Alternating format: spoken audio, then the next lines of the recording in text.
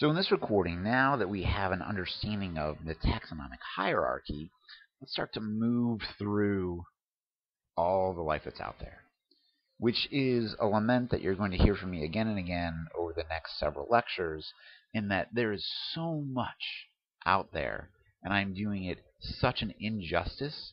But I do want to remember that this course is kind of a survey, at least a survey portion of the course, where we're going to touch on a lot of different things relatively quickly, so that you are aware of them and can start to build a bigger picture that then you can go back, learn more deeply, and build stronger connections. But we're going to try to at least establish a skeleton of kind of the relatedness of all of life.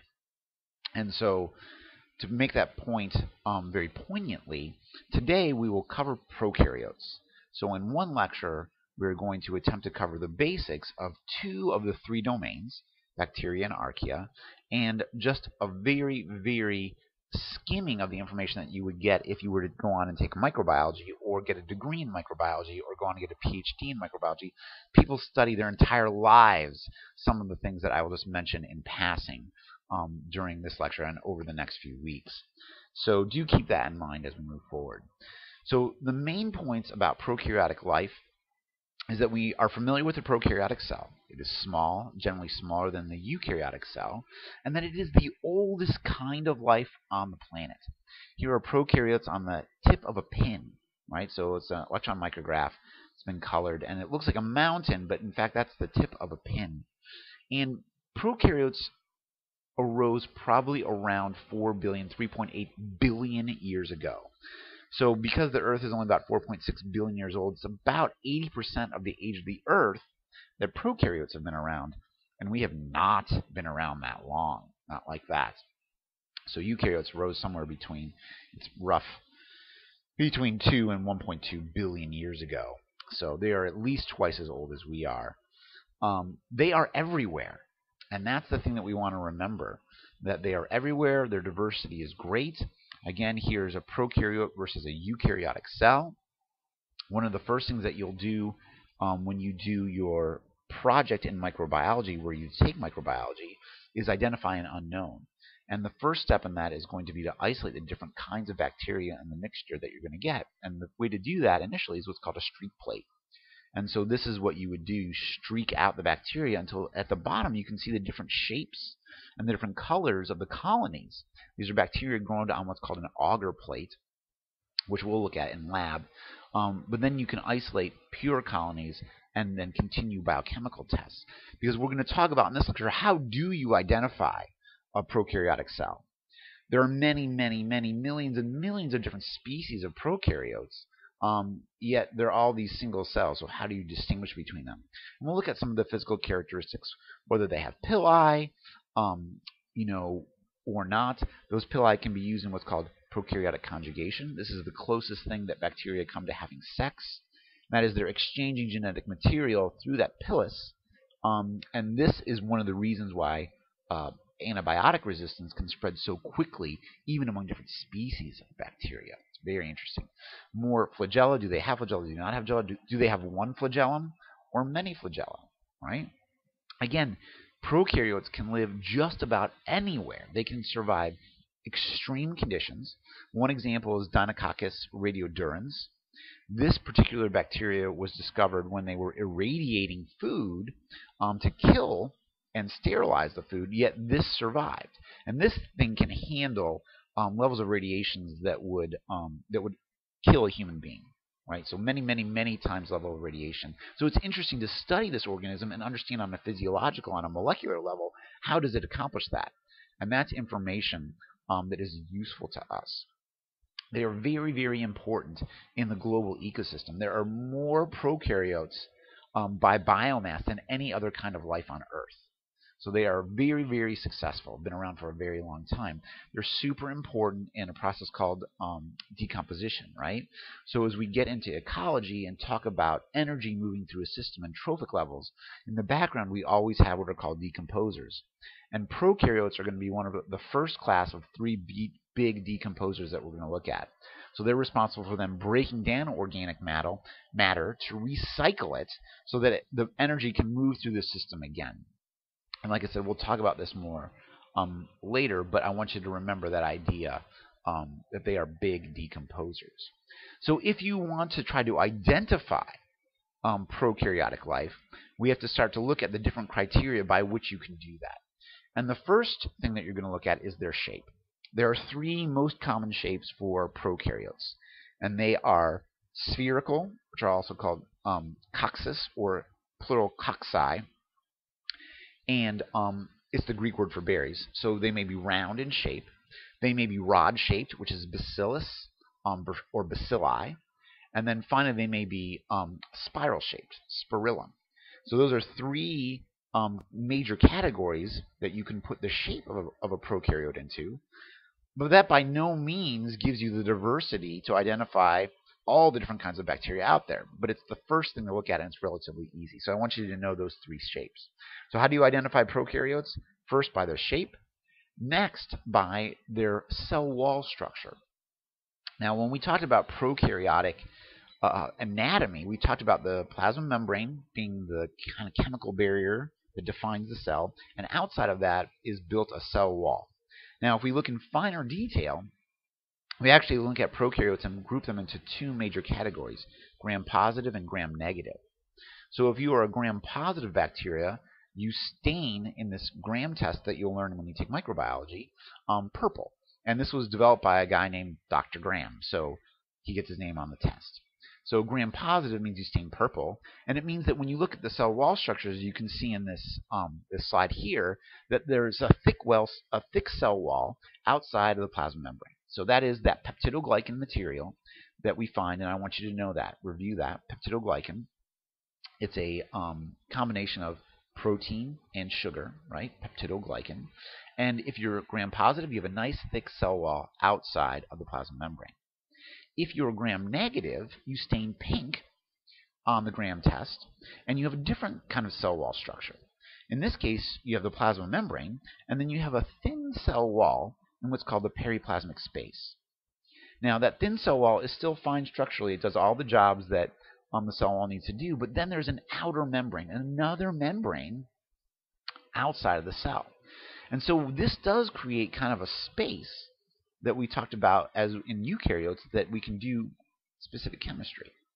And so what we call that periplasmic space is kind of more like a porch around your one-room cabin, if you think of a one-room cabin as your prokaryotic cell. So some prokaryotic cells have this structure to their cell wall. So the next step in identifying prokaryotes is 1 shape, 2 cell wall structure, gram-positive or gram-negative. When we look at that, we can see here the gram stain. You can see the pink cells versus the purple cells, the gram-positive versus the gram-negative stain. Now, after that, it really comes down to biochemistry. So you then run your bacteria through a bunch of biochemical tests to identify it, or you just sequence the genome and say, oh, this is the genome that we identified, this is the DNA we identify specific with the species. But even in the microbiology classes that you'll take as an undergrad, you can start to run, you'll learn how to run and test all the different metabolic tests. Now, we're going to run through a couple of these metabolic tests, so we learn some terminology that we're going to use later in the course as well as we look at different kinds of life. And that first one is oxygen dependence. So when we look at the metabolism of a prokaryotic cell, the first question we're going to ask is does it need oxygen to live? Is it aerobic? Does it not need oxygen? Does it actually want to be in the absence of oxygen? Is it anaerobic? Or is it a facultative anaerobe, which means it can switch between metabolisms? It can go and ferment, where oxygen is not present, or it can use oxygen and do aerobic cellular respiration to make ATP. So those are the three categories that we want to think about when we look at our bacteria next. Is it aerobic? It needs oxygen. Is it anaerobic? There's no need for oxygen. Or is it a facultative anaerobe, meaning it can switch between the two metabolisms?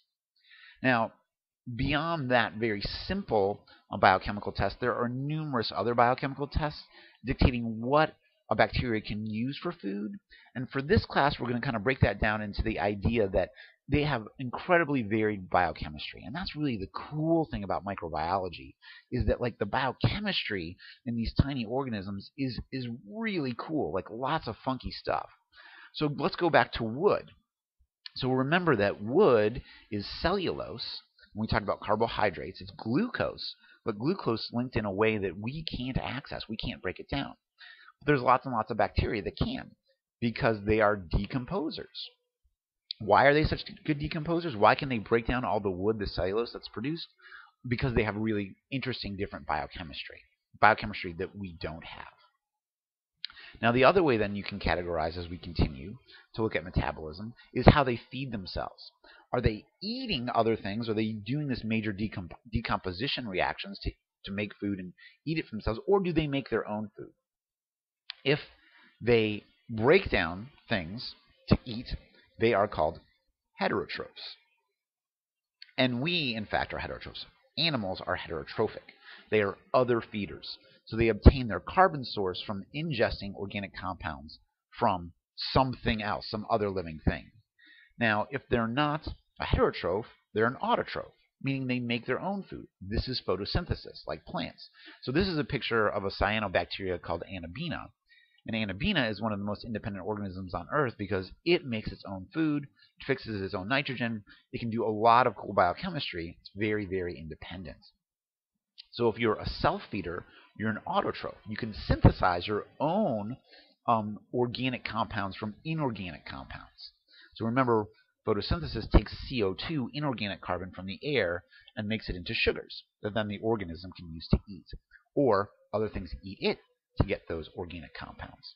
So more specifically, if you're a phototroph like Anabina, then you use light energy to fix those compounds. Cyanobacteria are the class, these blue-green algae, as we'll talk about a little bit later, as prokaryotes are very, very important as photosynthesizers.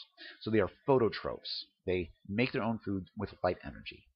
Now, a smaller category of autotrophs that are important and very interesting are called the chemoautotrophs or lithotrophs. Now, instead of using light energy, they use chemical energy to power their synthesis of organic compounds. These are the bacteria that are the foundation of the ecosystems that we find at the bottom of the ocean in like hydrothermal vents.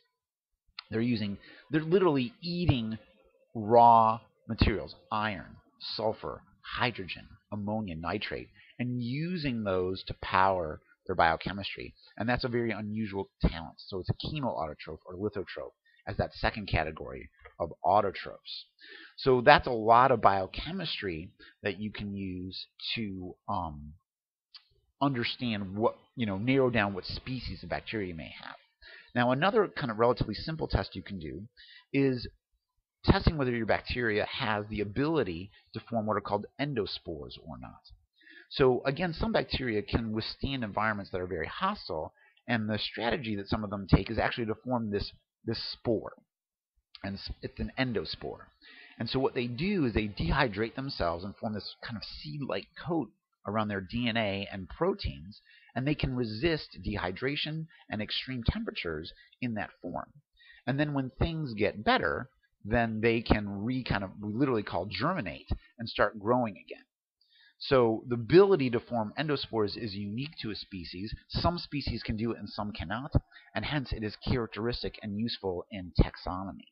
Now, the other reason that we want to bring this up is because when these bacteria form spores, you can collect those spores, and that is the source of using them as a bioweapon. So if you remember from the news and stuff over the last several decades, people have talked about, they found white powder sent through the mail to blah, blah, blah, blah, blah. That white powder is oftentimes anthrax, which is a bacteria that if you inhale it into your lungs will form a blood infection that can kill you. And so what is that white powder? It's all the endospores of that bacteria that when you open the envelope or whatever, you get this cloud of white powder, you inhale it, and then in the warm, moist environment of your lungs, the endospores sprout and you get a horrendous infection and it can kill you. So that's the white powder. That's where that comes from. They're endospores. Now, One last thing that we want to talk about, and this is kind of going back to the idea that prokaryotes are actually two domains of life. So what is so different about bacteria from archaea, the two domains, that constitutes them being two domains, right? Why aren't they just all lumped together into some domain called prokaryote? You know, well, what we found is that when we look at bacteria on a molecular level, um, the differences between archaea and bacteria are that archaea, on their level of doing molecular biology, are actually much more closely related to eukaryotes. So we talked about eukaryotes having molecular biology with introns and exons in their gene structure. That's kind of more like what we see in archaea. So they kind of break the rule of prokaryotic gene structure being simple, but they are still clearly prokaryotes. But it's such a fundamental difference and so foundational to how the thing lives that we actually have to break it out into its own domain. Now, the other thing that's cool about archaea is that they are oftentimes extremophiles.